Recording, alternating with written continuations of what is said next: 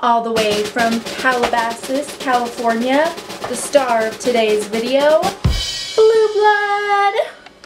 Hey everyone, welcome to my channel. My name is Alyssa. In case you are new here, welcome and thank you so much for clicking on my video today. Today, we are doing something a little bit different. So I want to start a new series on my channel. Well, series. I'm going to put it in air quotes because it's not going to be like a set thing. It's going to be kind of sporadic, but I want to do kind of a series of some sort of 1 year later, updating you guys on palettes, how they have performed for me 1 year later, and just how much I've reached for them in general.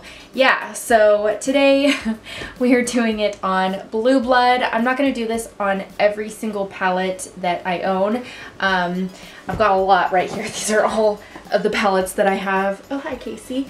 But I'm not doing it on every single palette. I think I'm just going to do it on the eyeshadow palettes that seem to have a little bit more hype surrounding them and that kind of broke the internet of some sorts.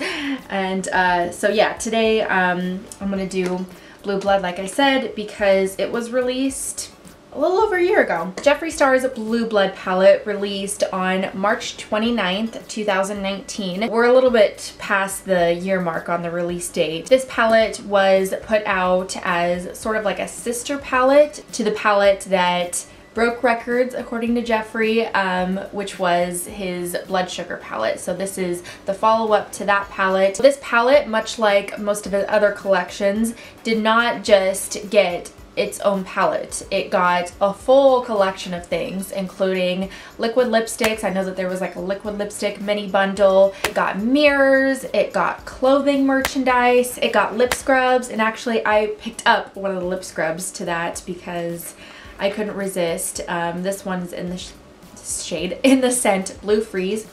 Oh my gosh, it smells so good, but I hardly even use it, so I definitely want to get back more into using it, so I pulled that out for this. The reason I got that is because this is actually the first palette of Jeffree's that I bought. I've been a long time watcher of his. I've watched his videos for a few years now and I've really enjoyed his content. Never really got around to purchasing anything of his, but I think it's just because I've kind of been weird about like buying stuff online, and so he had never been in a store up until Morphe. So I purchased this palette actually at my local Morphe store in Portland, and yeah, that's why I decided to get two things to kind of commemorate, like kick off the whole Jeffree bandwagon. So that's when I got this. I know that this palette was super coveted because once everyone found out that it was kind of a follow-up to the Blood Sugar palette, it got a lot of hype around it as well. And so this collection actually sold out this palette sold out actually quite a few times over the past year. It didn't just sell out on the initial launch, but every time that it would restock, it would sell out pretty much immediately. I actually put out a video semi-recently when I did an unboxing for Jeffree Star's mystery boxes. I got all three of his mystery boxes and I did like a live stream unboxing sort of thing. I actually got the Blue Blood palette in one of the boxes. I posted it online in one of my local Facebook buy and sell groups to see if anyone else would want it, because obviously I don't need to. And it actually got surprisingly a lot of inquiries. Like, a lot of people still really seek this palette out, and it's still a very much bought palette. Let's just open her up and see what she looks like 1 year later. Okay, here she is. I'm not very messy when it comes to my eyeshadow palettes. I don't really tend to, I don't really clean my palettes either. I just sort of let them accumulate what it's gonna accumulate. But this is totally me, like, without wiping it down or whatever. I don't really do anything to clean my palettes. So as you can tell, it doesn't have really any like fallout or anything under it. The mirror's a little bit dirty, a little bit dusty from some of the shades, but that's fine. But overall, there's not really like a lot of kickback that come from these shadows, so that's nice. This one I wanted to point out to you guys. So one shade right here in particular, I don't know if you guys can see this, Crystal Flesh. This guy is upside down because I haven't glued it back into place. This thing was not so secure down here. So I will say this can happen to any palette. I should probably flip it back around. This can happen to any palette. Like, I'm not trying to dig on Jeffree and his product at all, but this happens with any product. It's just the glue. It didn't stay as well as it should have, but I'm not mad at that. It's just something that happens. So I just need to re-glue that back in there. This guy probably, I think this happened like 2 or 3 months ago. So it wasn't like very soon after I got the palette. It's been a while. During the timing around this launch, Jeffree had actually announced that he was going to be coming to the Portland Morphe store to do kind of its grand opening thing. Like I said before, it had just opened. So of course I had planned to go to that. In conjunction to him announcing that he was coming and me wanting to go to that meet and greet, that kind of had an influence on me wanting to buy this palette and wear it, to meet him potentially, and yeah, so that was actually a really fun video. I did a video on my experience with it and I'll link it down below. Sorry, I had to switch cameras. My battery died on my other one, which is fine because I actually like this camera better. Anyways, so I think where I left off was the meet and greet, but I was done with that thought anyways. How often did I personally use this palette for the past year?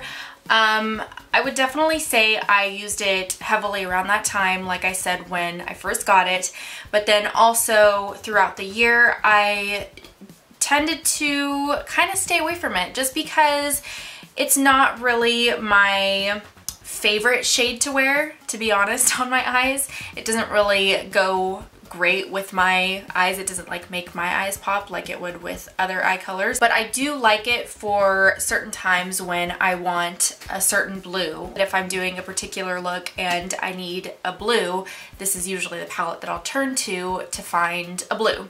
I did use this palette off and on for the past year, but not consistently for like one full look, just because I don't really find that this palette serves me one full day-to-day look. The shades that I wear the most are probably Blue Blood, Blue Monday, and Ocean Ice, just because those three are like really powerful, distinct blues.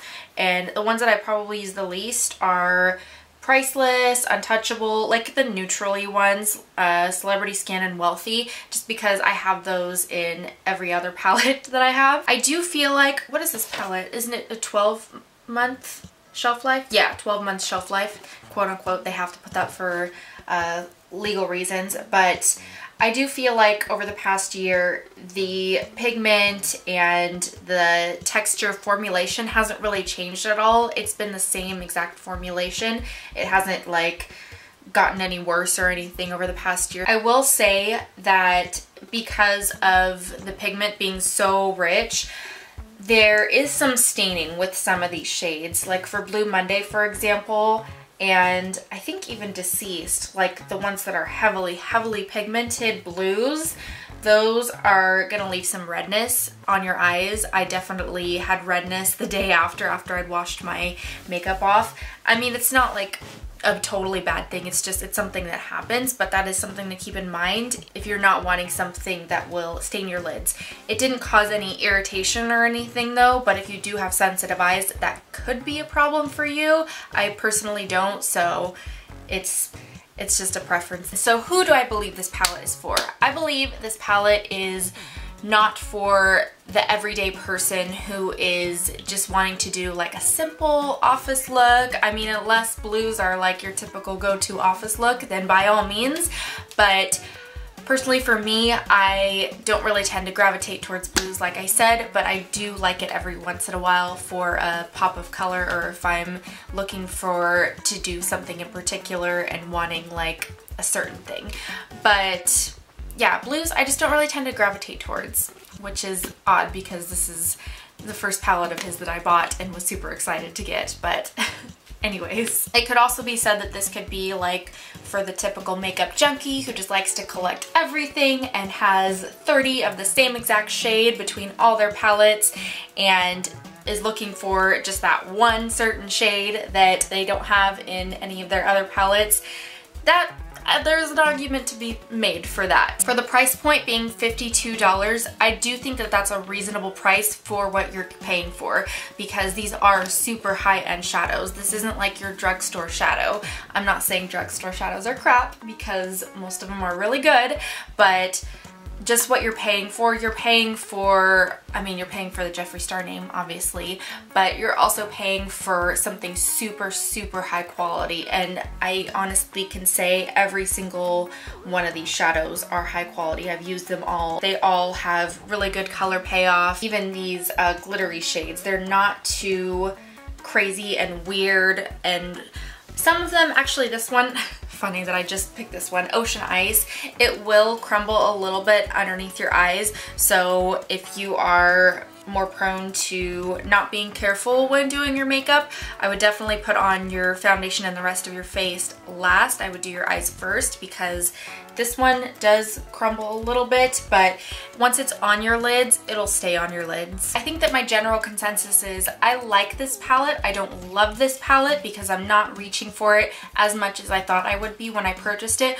When I purchased it, I was so excited and so just ready to dive into everything Jeffree Star, but once I actually got into it and started realizing, yeah, blue eyeshadows aren't really like my typical day-to-day look, that's kind of when I realized, well, maybe I shouldn't have bought this palette. But with that being said, I am glad that I have it, because there are certain times when I do want a certain blue, and then I know where to go to find it. I think that's about all I have to say about this palette. If you guys have this palette, let me know in the comments down below what your thoughts are, and if you still reach for this palette at all. I would love to know your guys' thoughts and opinions on this type of video, if you guys would like this type of video, because I don't know, I think it's kind of fun to like dive down memory lane and see what else I got in my collection and really analyze what I actually use, and maybe it'll actually help me sort of declutter some of these things and realize, oh, I'm not reaching for that